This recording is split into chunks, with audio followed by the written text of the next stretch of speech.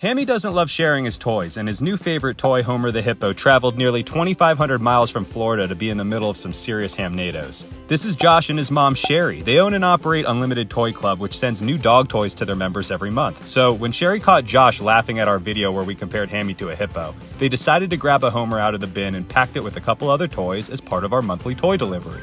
But when Hammy really likes something, Olivia has to ruin it in typical big sister fashion, and Theodore even got in on the action this time, leaving poor Hammy with a one-eyed Homer.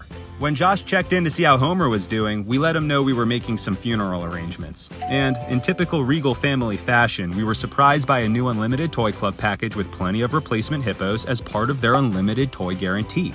Olivia could have her own to perform cosmetic surgery, and Hammy could enjoy flinging around a Homer with two eyes. We love the Regal family, and if you want to support a small family business, visit the website here and use the code Corgi at sign up to get a free bonus toy every month.